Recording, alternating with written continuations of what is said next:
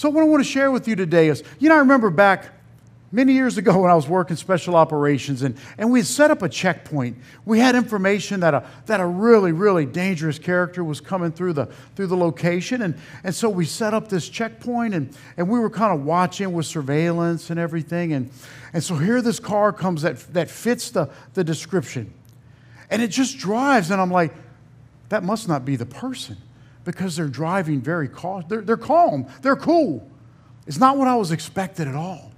And this young girl pulls up, and we start checking her identification, and one of the officers notices something in the back of the vehicle, and it was actually the guy we were looking for, and we were able to take him into custody safe. And afterwards, I'm talking to the girl, because my heart is just breaking for this young girl. I knew she had been put up to it. And I said, you saw the red lights, you saw the cop cars. Like, why did you keep driving forward? And she said, all I could see was the mouth of the shark. And it hit me. And I could empathize with the way this girl felt. When she said those words, the mouth of the shark. And I just felt for her at a point in her life that there was no hope, there was no turning around. She just had to go forward, whatever the consequences were. As I'm reading in the Gospel of Mark, as Jesus is moving towards Jerusalem, I feel, as I'm reading and preparing for the message, I sense that he's moving towards the mouth of the shark. He knows what's happening, and yet he knows his destiny goes with what waits ahead. What I want to tell you, the one thing that the Lord put on my heart was God's word tells you what's already happened so that you'll know what will happen. You see, a chaotic and random life is not of God. Jesus tells the disciples and you what has already happened. The Bible, God's word's already told us, and what will happen, so that you'll have peace in knowing that God is in control of no matter what happens, and that all things work for good. I just want to encourage you that a chaotic, random life is not of God. You have the word of the Lord to tell you what has already happened and what will happen. It's just a matter of latching on to the will and being obedient. So the word that brings that assurance is our anchor scripture. And if we can stand together as the body, and we will read this as a good word, and it comes from Mark 10, 32, 34. And it's Jesus, the third time, predicts his death and resurrection. So let's read as the body. Begin. Now they were on the road going up to Jerusalem, and Jesus was going before them. And they were amazed. And as they followed, they were afraid. Then he took the 12 aside again and began to tell them the things that would happen to him. Behold, we are going up to Jerusalem, and the Son of Man will be betrayed to the chief priests and to the scribes. And they will condemn him to death and deliver him to the Gentiles. And they will mock him, and they will scourge him, and they will spit on him, and they will kill him. And on the third day, he will rise again. That is a good word. I want to share with you. And the Holy Spirit guides our preaching message. We don't lay down and lay out some fancy schedule and things.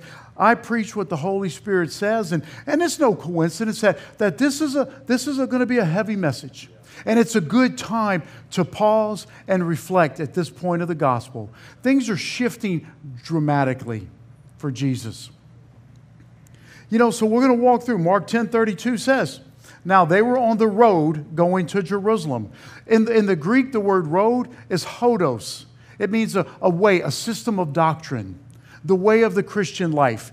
What it's saying is Jesus is more than just on a street. He's on the straight and narrow path. There is only one road there. Now, are there other roads to take? There sure are. Matter of fact, Ephesians 6, 10, 11 tells us, finally, my brethren, be strong in the Lord and in the power of his might. Put on the whole armor of God, that you may be able to withstand the wiles of the devil. What I will tell you is the word wiles is a combination of words in the Greek, but it means medothio.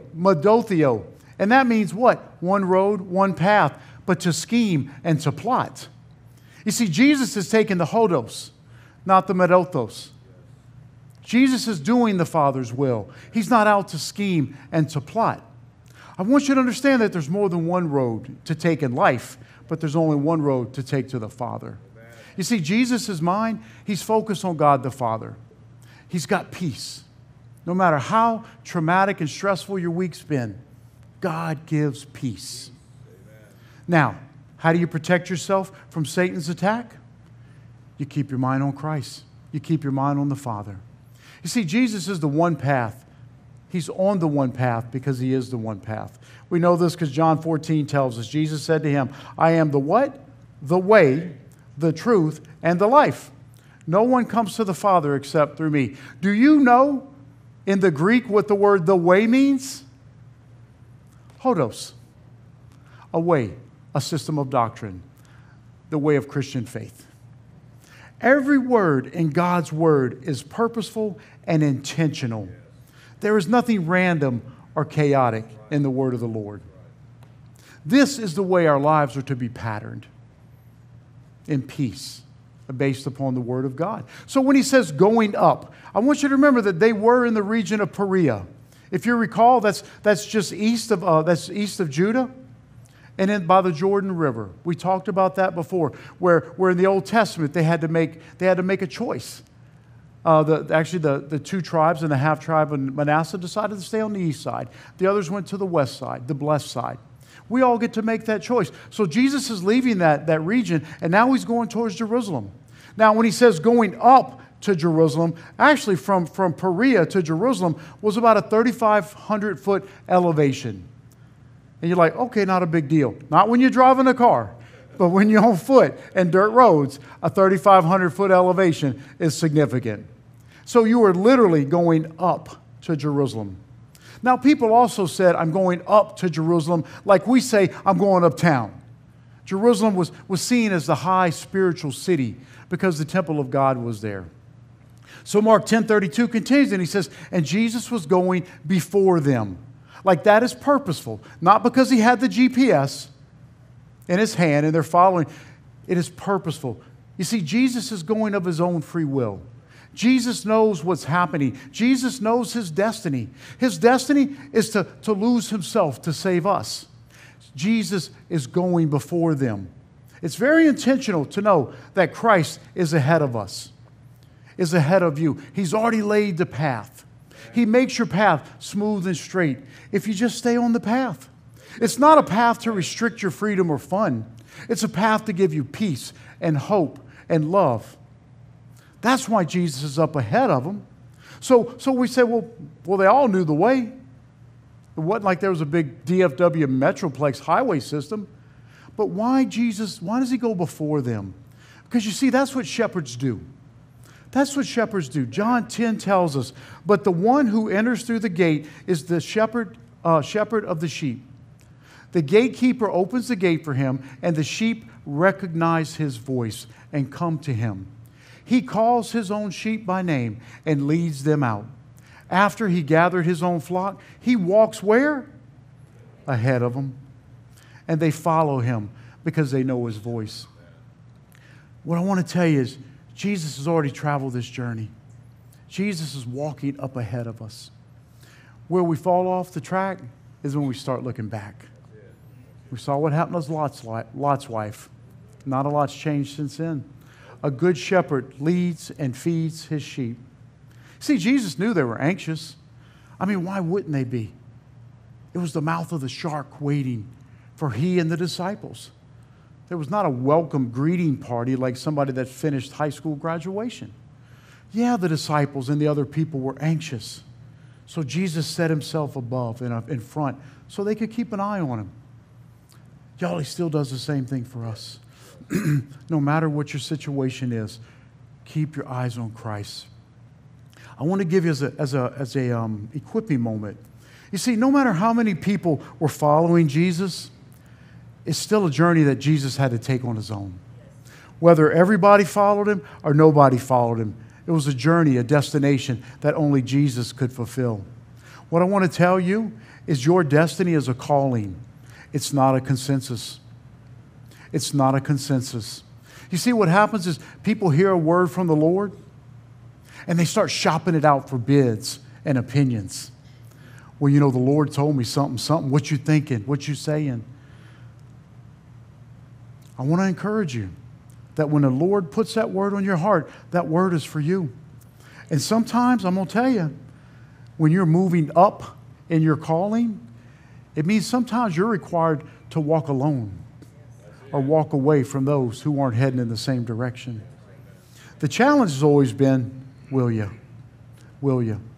And I want to remind you that in the time from the anointing to the appointing, those times can be tough. Scott Hulbert, our elder, and one of our elders, we were praying over Asafe, and the Lord has put an anointing on this boy. But he hasn't received his appointment yet. And the time from the anointing to his first appointing, that's where the character grows. Amen. That's where the character grows. Don't fall. Don't fail in the linger. If you feel like the Lord's left you, I can assure you that He's never walked away. Maybe your attention's been diverted. Maybe you need confirmation on the word that you've heard from the Lord. You want to know if what God's asked you is in alignment? Well, then look at God's word. Has the word, the calling upon your life, is it consistent with God's word? If it's anything vary, it ain't from the Lord. If it ain't biblical, it ain't from the Lord. What I want you to do is when you hear from the Lord, I want you to write it down. We get so weird about writing down. Listen, what is this? What is this? Thank you, Jesus, that someone wrote the word of the Lord. His word is worth writing down. And I'm going to tell you, and if you don't understand everything in the beginning or you miss a little bit, ask Him to repeat it. Lord, I'm here. I'm ready to listen. God wants a relationship with you. Relationship is built on communication. It's not some holy mystery that we're not meant to understand. We get too wrapped up in like Raiders of the Lost Ark. Like, I'm a simple person, so God gives me a simple message. He says, 1 point message a week. You try to do 3, you're going to get mixed up. So we stick to the one message of the gospel. If you're looking for confirmation for the word the Lord gave you, write down what He told you. Ask Him to repeat it. Learn to ask specific questions. Who, what, when, where, how, why. Lee and I have talked for years. We always use the example of digging holes. There was a picture of a dirt field and an older man and a shovel, and he's leaning there like this. And he's like, well, I prayed for a hole. And God's like, well, I gave you dirt, and I gave you a shovel, and I gave you the ability to dig it. But it's like, well, when do I dig? Those are the questions we're not asking God. Like, make it simple. Like, God, what hole do you want me to dig? And when and where do you want me to dig it? Before we launch off on some self-assigned mystery, take the time to press into the word of the Lord. Make sure what He's telling you is what He's telling you. Also, seek wise counsel if you're looking for affirmation. And folks, if you're married, I want to tell you, God, a promise for one is a promise for both. If the Lord has given you a specific word, He may not have given your spouse the exact word, but He will affirm that word with your spouse. I think about Moses and his wife. Moses was out doing big ministry. His father-in-law Jethro had to say, hey, remember me? You remember your wife and your 2 boys? Those that didn't see the Exodus? Those that missed out on the Red Sea? No, I'm bringing them home to you. I just want to reassure you, especially married folks, a promise for one is a promise for both. And just like Jesus, there's going to be times where you got to walk alone. Sometimes you have to walk away from the people closest to you. Sometimes our destiny, sometimes it can be a burden. But that weight of burden is actually gravity to keep you grounded. So Mark 10:32, it says, and they were amazed, and as they followed, they were afraid. Now I want to switch over from the New King James to the NLT. And it says, the disciples, it makes it a little clearer, vets it out a little bit. The disciples were filled with awe, and the people following behind were overwhelmed with fear. So, in the Greek, the word awe is thambio. It means to be astonished, to be amazed, struck out of your mind. And I still think that's a good thing. We should always be amazed at the goodness of God, at the word of the Lord. It should always bring revelation. And sometimes we should be just struck out of our mind. We should get shaken out of the mundane of the natural world by the supernatural world of the Lord. And then it says, the people following behind were overwhelmed with fear. That's to dread, to fear, to be alarmed. Now, why were both of these groups feeling this way? Well, I will tell you, both groups were being led by emotion, not by the word of the Lord. You see, the disciples, they've already been told twice. They're going to be told a third time what's going to happen. But they're still being led by emotion. They're not being led by the Spirit, you see. And you know, the group where it says the followers who were further behind, they didn't walk in awe. They walked in fear. I would propose that the reason they were walking in fear is because of the distance between them and Jesus Christ. You see, the further they got from Christ, the more fearful they became. If you're dealing with situations in your life right now where there may feel like confusion or fear or just uncertainty, I'd suggest that you pep your step and get a little closer to Jesus the Christ. And reading and praying and people who believe in Christ. I always encourage you, who's your five? It's a sociological construct. You're going to reflect the five people that you're closest to. You want to be a knucklehead, hang around with five knuckleheads. You want to be a millionaire? Hang around five millionaires. You want to be a rock-solid believer? You hang around five other rock-solid believers. You know, when we're talking about the difference between fear and faith, fear being emotion-led and faith being God's Word-led, Scott Hobart has shared this in our elders meeting last week. This is the difference. Fear is believing something specific about the future that has not happened yet. That's fear, okay? You are believing something specific about the future that has not happened yet. And we get all fearful. Oh, my goodness. Let me tell you what faith is. Faith is believing something specific about the future that hasn't happened yet. You see the difference between the two? Are you going to allow your emotions to lead you? Or are you going to allow God's Word to guide you? I would choose faith. It's the same circumstance. It's the same situation, but you get to choose faith or you get to choose fear. One's led by your emotions, the other's led by the Word of the Lord. Now, I will tell you, is there a reason for these folks to feel natural fear? Yes, there is.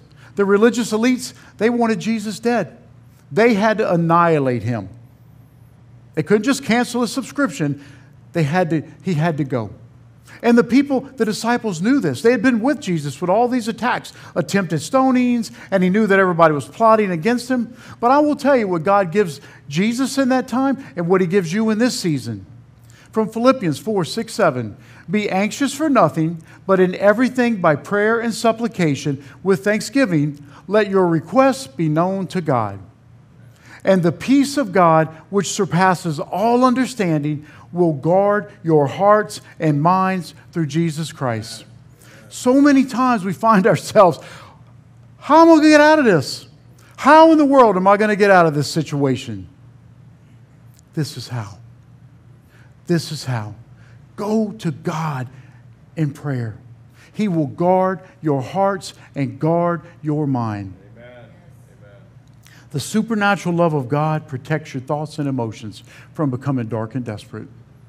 Left on our own desires, left on our own ability, left on our own skill or personality, we're always going to default to the dark side. Stick to the light of Jesus Christ. Mark 10:32 continues. Then he took the 12 aside again and began to tell them the things that would happen to him. Jesus is speaking prophetically to his disciples. Now, why is he doing this? Because he wants to connect his life and his future to the past Old Testament prophetic events. It is so important that Jesus makes them aware that this has already been spoken.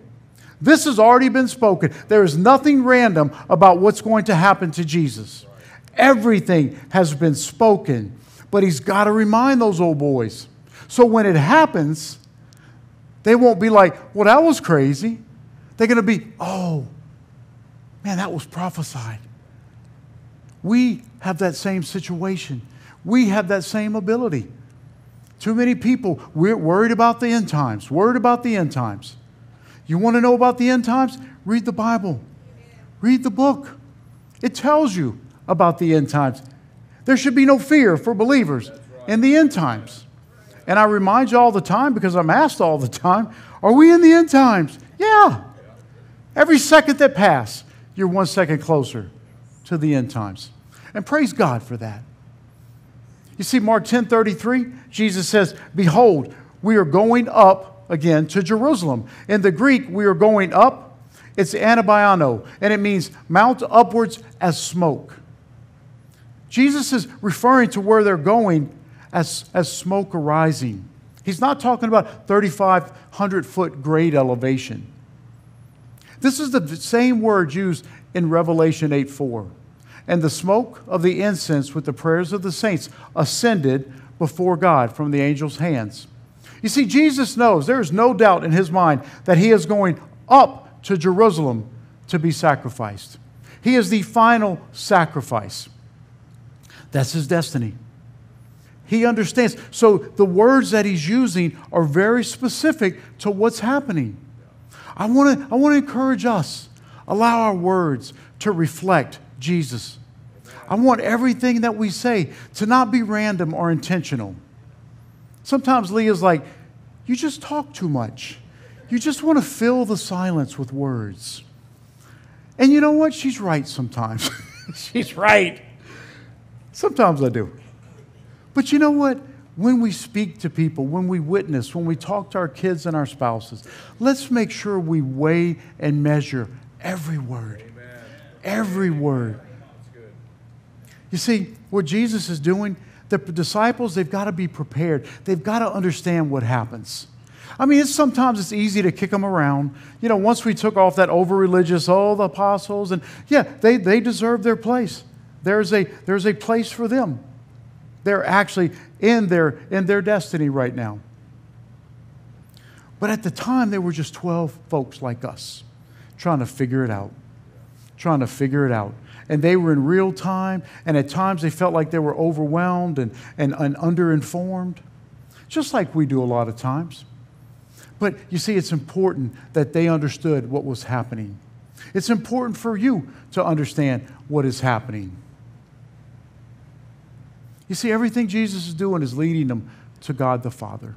In his actions, in his words, in his teachings. Everything Jesus does points to the cross. So I want to challenge you. Does your life point to Jesus Christ? Like Jesus knows his destiny. As a believer, do you know yours? I don't mean what's going to happen tomorrow for breakfast, or do you know your eternal destiny? You should, because it's in the book. Amen. It's in the book. And you know, I always encourage, if there's doubt, connect yourself to a spiritual mother or a spiritual father. Amen. And let them walk you through some of the points that maybe through sanctification and the process of moving glory to glory that you've just not arrived at yet. The Lord has got a house. This is a church filled with mothers and fathers, spiritual mothers and fathers. And they are aching to disciple someone. Not hold a big Bible study in their house, but to sit down one-on-one over coffee and explain things. Things you may be hesitant to ask in a Bible study or in a church. I'm encouraging you, no matter what your age, no matter what your stage in the faith, connect yourself to a spiritual mother or father. Amen. I want everything in your life to be aligned to God's Word. I want you to have the surety and the confidence and the boldness to know your destination. Even in the worst of your times, what do people see you reflect? Do they see the Christ or the crisis? You see, the gospel is more caught than taught. People watch your life. They watch how you respond. You see, it's easy to be happy in the good times. What matters is when times are tough. What matters is when your week is just stunk. What matters is when you can't wait for it to be done. But you know what you still shine? Jesus. Jesus. Mark 10:33 says, and the Son of Man will be betrayed to the chief priests and to the scribes. I want you to notice, as I know you have, Jesus often refers to himself in the third person. So why does he do that? Now, if we did that, that would be weird. If you ever heard me say, well, Scott said, if I'm saying, well, you know, Scott says, then somebody needs to just push me down and say, bro, you got to get a grip. But this is why Jesus refers to himself in the third person. He emphasizes his role. When he says the Son of Man, he's emphasizing his unique role as the Messiah and the fulfillment of Old Testament prophecies. He is giving a prophetic tone. You see, Jesus isn't just guessing what's going to happen. He is giving them with specificity things that are going to take place. And they need to understand that Jesus is operating in the prophetic. He's also avoiding self-glorification. Jesus is consistently directing people away from him and back towards God the Father. Amen. Back towards God the Father. I do. You see those pictures all the time. Like, I got a sandwich for the poor. You know, like, no, don't do that. And then the third is through mystery and revelation. Number 4 is the disciples, that they're going to come to know who he is through spiritual revelation rather than human comprehension. Like Jesus is telling them who he is. But when they get it is when it comes through spiritual revelation. You see, we can teach academically all day long, but until you experience the supernatural God, you never know the supernatural God. Now, Mark 10:33 continues, and it says, betrayed to the chief priests and to the scribes. Now, we talk a lot about the Pharisees and the Sadducees, but somehow the scribes seem to have slid under the radar. And in the Greek, the scribes is grammatis, and that is where our word grammar comes from. They're recorders, they're writers, they're teachers, are interpreters of the law. And while all of our focus is usually on the Pharisees and the Sadducees, they're getting our boos and thumbs down, the scribes actually held a lot of influence over these guys because they were the experts in the law. They were the experts in the law. And of course, the irony is these people who love the law, learn the law, claim to live the law, they actually failed to see the fulfillment of the law standing right in front of them in Jesus Christ the Messiah. You see, it's easy to lose perspective when you focus on religion instead of relationship. When you focus on the rules instead of the person in front of you. You know, another equipping moment. You're talking about losing perspective. You know, and in the church, we always ask on the bigger picture of the body of Christ is why are people not coming to Christ? Like, why are churches closing? Do you know that a Lifeway study, a Lifeway research study, 148 Christian churches in America, 148 churches close every week. Every week. Almost 150 churches a week close in America. But I will tell you, most are promoting their goals, not the gospel. Man, that's it. Not the gospel. I will tell you that God's word is good enough. God's word is good enough. Like, if you're having trouble breaking through and witnessing to people, or make sure you're showing them God the Father and not yourself as a good friend. I know sometimes we want to disciple people. We want them to be our BFF, our buddy. But your job as a disciple maker is not to make a new best friend. It's to usher somebody in to the kingdom. What I want to share with you is from Acts 2:40-41. Then Peter continued preaching for a long time, strongly urging all his listeners, save yourselves from this crooked generation. Those who believed what Peter said were baptized and added to the church that day, about 3,000 in all. What is Peter sharing with everybody? The gospel. He's sharing the gospel. What I will tell you is the gospel is good enough. The gospel is good enough. So I grieve over the 148 churches a week that close. I grieve. And there's a lot of dynamics that go into it. But what I encourage this church, and we will continue because I am the shepherd of this church, we will always stick to the word of God. The gospel is good enough. Mark 10:33 says, and they will condemn him to death and deliver him to the Gentiles. In the Greek, the word death is thanatos. It's an extinction of life. It's not just passing away. It's an extinction. They had to crush Jesus. They had to crush the movement, the revolution. So why would the Jews actually hand him over to the Gentiles? That's the Romans. Well, in a nutshell, It was a very complex political environment at the time. You see, the Jewish elite, they didn't have the legal authority to execute anybody. They didn't. You see, the Jewish elite, they also didn't want the common people, the Jews, to revolt against them. They're playing a PR game, a public relations game. Because you see, Rome, who ruled them, they only allowed the Jewish elites to have control, the control that they had, and that was to keep the common people quiet. Like, if y'all can keep these people satiated, y'all can stay in charge. Like, y'all get the cool robes and the gold rings, but I want you to keep everybody else quiet. You know, you still find that today in this culture. The elites keeping the common people quiet. Now, the other side, why the Jews had to give them over to the Gentiles was to fulfill Old Testament prophecy. That prophecy required, although Rome was not mentioned by name, but that prophecy required the Messiah's suffering and his beating and his crucifixion. The Jews did not have legal authority to do that, so they had to give it to someone who did, and that was the ruling authority, which was the Romans. What I want to do, I want to give you a couple scriptures. These are Old Testament scriptures. These are Old Testament scriptures. And I want you to see if you see Jesus and the crucifixion in these scriptures. The first is Deuteronomy 21. And I think I tried to make it a little easy. I bolded it.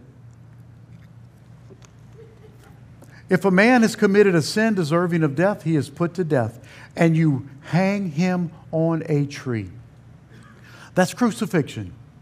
This is Old Testament. This is what Jesus is attaching himself to, so the disciples realize, yeah, when he starts talking crucifixion, their mind should have immediately gone to Deuteronomy.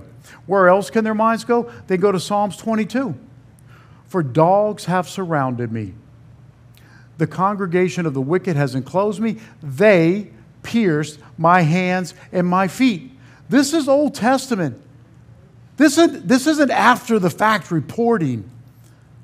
This is what Jesus, as soon as he's talking to them about what's going to happen to him, their mind should have gone to Psalm 22. They divide my garments amongst them, and my clothing they cast lots. Do you remember what the Roman soldiers did at the foot of the cross? This is Old Testament. Isaiah 53:5.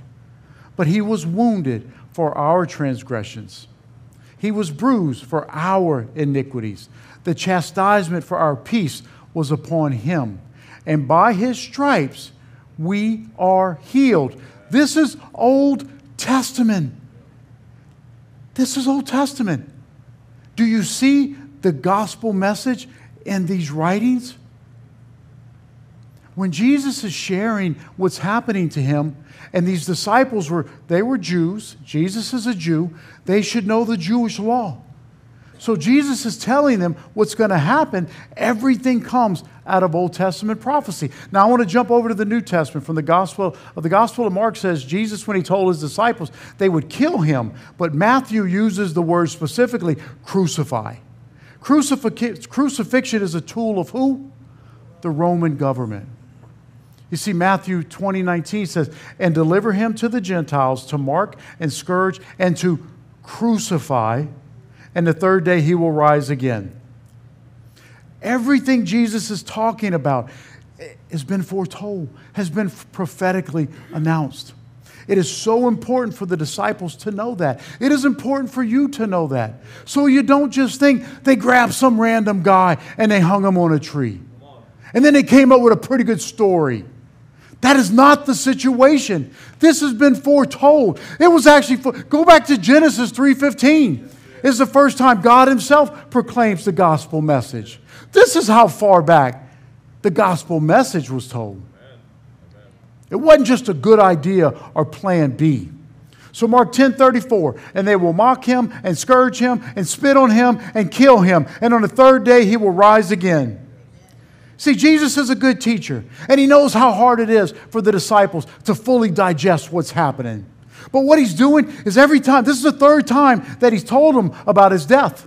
Every time he's given a little more information, and a little more information, and a little more information. Go back through the Gospel of Mark, and you can see each time that he's predicted his death, he is giving a little bit more information.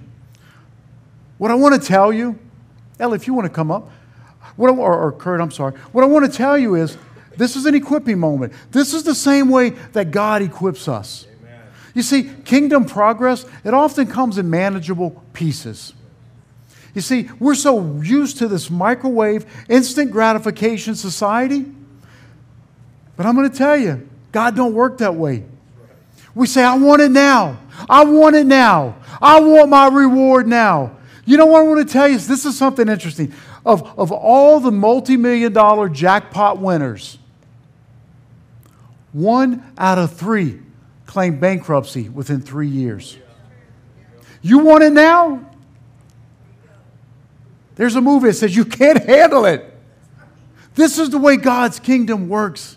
You know what tensile strength is? When you're constructing a building, and they can only put so much weight based on the tensile strength of the foundation. You see, God's building your tensile strength. 10 years ago, when the Lord led me out of my career, and He had given me a wireless microphone, my goodness, it would have been a disaster. I didn't have the tensile strength to carry the burden of what He had for my life. There's callings on your lives. And it doesn't mean you're weak. It just means that the tensile strength has to be hardened so God can put the next layer of foundation. And then the next layer of foundation. Because see, every layer requires the bottom layers to be stronger. God's protecting you is what He's doing. I want to tell you, just so we understand, like why didn't He just tell them the truth? Because it's a hard truth to tell. It's a hard reality to understand. And Jesus, as a good teacher, is giving them a little bit and a little bit and a little bit as their characters are able to develop it and take it. Deuteronomy 7:21-23 tells us, do not be afraid of those nations, for the Lord your God is among you, and He is a great and awesome God. The Lord your God will drive those nations out ahead of you little by little. You will not clear them away all at once. Otherwise, the wild animals would multiply too quickly for you. But the Lord your God will hand them over to you. He will throw them into complete confusion until they're destroyed. Now, in the Greek, that wild animals are demonic forces. If the Lord is moving you into a location and you step ahead of the Lord, you're going to find yourself under spiritual attack that you could have never imagined. Your tensile strength is not ready. The promised land, His people were ready to cross over. But He said, I'm going to give it to you little bit by little bit. Otherwise, it's going to be overthrown. It's going to be overgrown. You're going to be overcome. This is why Jesus takes His time in your life. This is why when you've got a burning to go and evangelize, the Lord says, let's learn the Word first. Or if you want to minister the gospel, He says, I need you to develop the compassionate heart of a father. This is why sometimes in your life, when you feel like you've been in the wilderness for 40 years, when you feel like you've been struggling in obscurity, God's doing a work in your life. He is hardening, firing up your tensile strength. So when He lays the weight, the gravity of that calling, it doesn't collapse like a house of cards. God's good. I just want to encourage you, if you feel like nothing's happening in your life, just ask God, are you in a season of character building? Because I will tell you, if God gave you everything that He's got for you, just like those multi-million-dollar Powerball winners, failure. And God's not setting you up to fail. God's not setting you up to fail. Do not be in a hurry and do not worry about the work God's doing. Stay faithful, linger, stay close to the Lord. His word for you is always good. He did not send His Son to die for you, to pull the rug out from under your feet. So I will tell you that the one thing that the Lord has put on my heart is God's word was meant to let us know what's already happened, so you will know what will happen. There should be no fear in the promises that God has for you. So what I want to do, I want to read a prayer over the body. And I don't want to say it's long. I want to be a good steward of time. But I welcome you to just sit where you are. If you want to stand to receive, I encourage you to stand. But if you want to sit to receive, I'd rather you close your eyes and create some space so you're not distracted by the peripheral. I would ask you that if you just take a moment to come into a posture to receive a word from the Lord.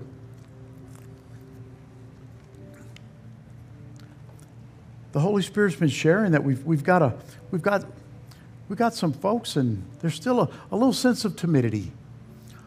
Maybe wanting of boldness. Like I wanna be bold, but I'm just not. I want to free you from that today. So Heavenly Father, in the name of Jesus, we come before you, recognizing that you are the God of courage and strength. Your word tells us that you have not given us a spirit of fear, but of power and love and sound mind. Today, I lift up those who struggle with timidity, with anxiety, and with self-doubt. Lord, we ask for your deliverance and freedom. We renounce any agreements that we've made with the spirit of timidity. We break its chains over our minds, emotions, and actions. Let your truth penetrate our hearts, dispelling every lie that whispers fear and inadequacy. Lord, empower us with your Holy Spirit. Fill us with boldness, confidence, and unwavering faith. May we walk in the authority you've given us as your children. Father, transform our minds. Replace anxious thoughts with thoughts of victory. Help us to see ourselves as you see us, loved, chosen, and capable. Let us meditate on your promises day and night. Lord, grant us the courage to speak up when needed, to share our faith, to stand for righteousness, and to encourage others. May our words be seasoned with grace and truth. Father, ignite a fire within us. When faced with challenges, may we step forward boldly, knowing that you go before us. We are more than conquerors through Christ. Surround us with fellow believers who uplift and spur us on. May we encourage one another daily. Remind us of your unfailing love. Perfect love casts out fear. We rest in your love, knowing you are for us. In Jesus' mighty name we pray. Amen. Amen. So if we could stand as the body, and I'll pray us out. And I do want to make a reminder. We're praying about boldness, and Hema and her team, they're sponsoring a youth evangelism camp in June at the church. It is free for kids 8 to 18. I encourage, if you've got kids or grandkids or friends of kids, or you know kids, they need to be here. They need to be here to learn what it is to be bold, to share the word of the Lord. I encourage you. So, Lord, Father, we thank you. Thank you, Holy Spirit. Thank you, Lord.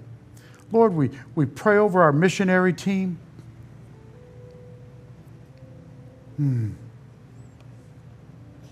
Lord, we thank you for this time together. We are so grateful for this gathering of saints. We are so thankful for the spiritual mothers and fathers. We are so grateful that you are laying a foundation for a multi-generational church that starts with the spiritual mothers and fathers.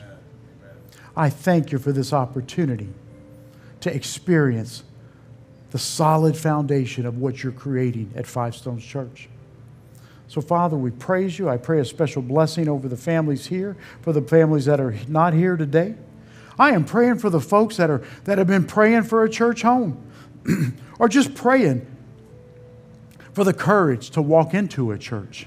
I pray that we serve as those who will tear down the strongholds between fear of what they think the world says a church is and the reality of what God's house has become.